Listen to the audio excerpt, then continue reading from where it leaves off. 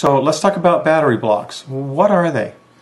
Well, battery blocks are a way of assembling 18650 cells that does not require spot welding or soldering.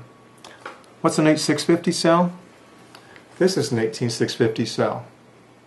This is the most commonly made battery size in the world. It's 18 millimeters by 65 millimeters. This is the size that the Tesla automobile company uses in their cars. So I've come up with a way of taking these cells and assembling them in modular packs. What this means is that if one cell goes bad out of your battery pack, you can repair it. You don't have to throw the battery pack away. It also means that when your cells wear out, you can take the battery pack and rebuild it. Just put new cells in and save a lot of money. It means that you can take these cells and distribute them to various parts of your project if you want. It's not hard to do a split battery pack.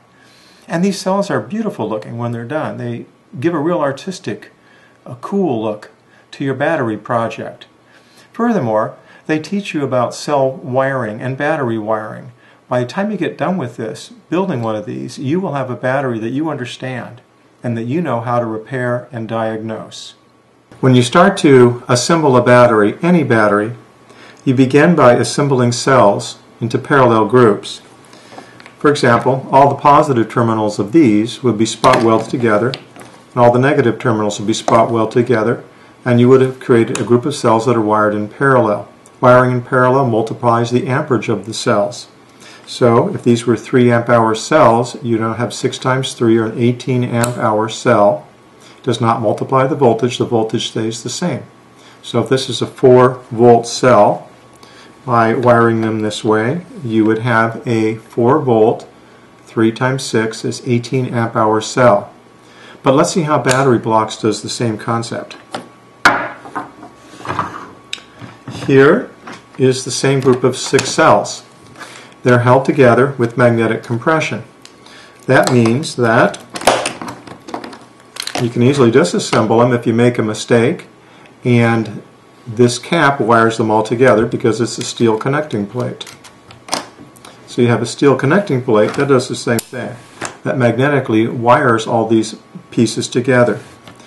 To secure the plate better than the magnets, there's through bolts that go through, and they go through to the top and the bottom plate. And that provides compression when you tighten the nuts.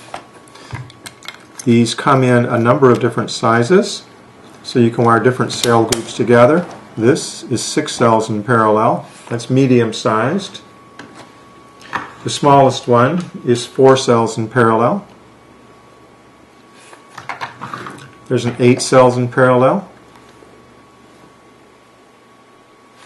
And here's the 10 cells wired in parallel. This is the biggest size that we make currently.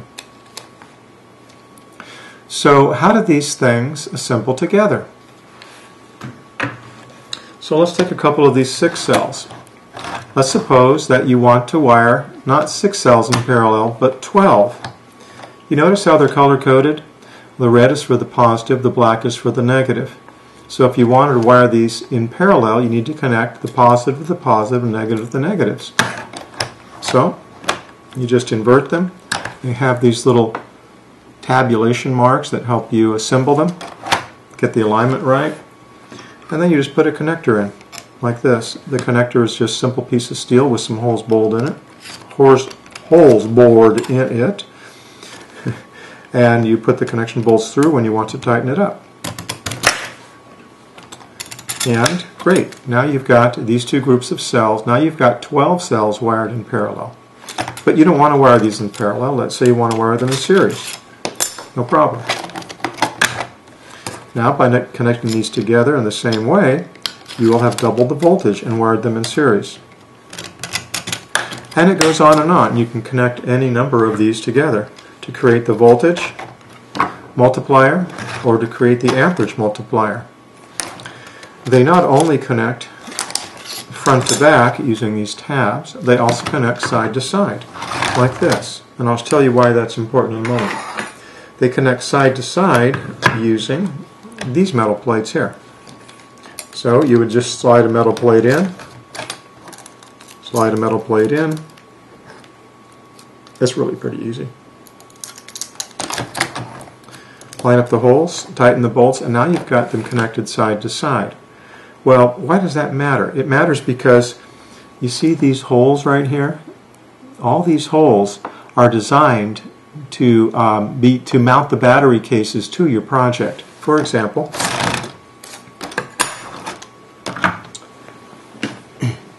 here's a battery pack that's been assembled.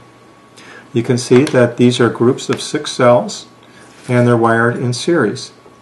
And there's a piece of threaded rod that goes through all these holes up on top, comes out the other side, and these nuts tighten down. And when they do, they lock the whole project together, making it very firm and rigid.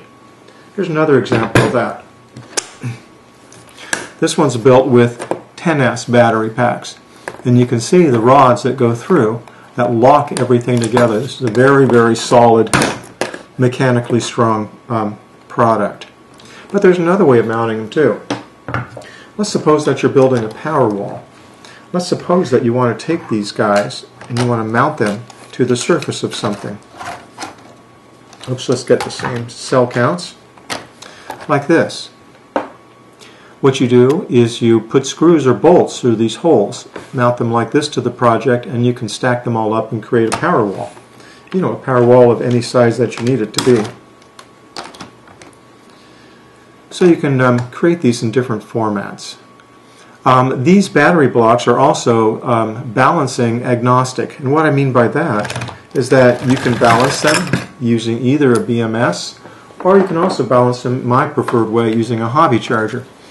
On this battery, it's got 10 cells, 10 groups of cells wired in series, so it's a 10S battery, 10 cells in series. And this creates a 36-volt battery. This would be about the right size for a modest electric bike. And the cell groups come down here to this pair board. And the pair board, you can connect this pair board to your hobby charger, and you can connect this into the power of the hobby charger or to a bulk charger.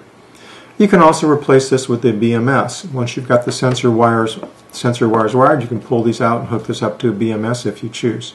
So you can balance charge these batteries in two different ways, using a BMS or using a hobby charger. So that's an overview. But one more thing I want to show you. I want to show you that these are also artistic. I mean, they're cool looking. Let's back up and take a look at this guy. So here we have a group of 1, 2, 3, 4, 5 cells, and these cells can be mounted, on a project, and they can be cool looking.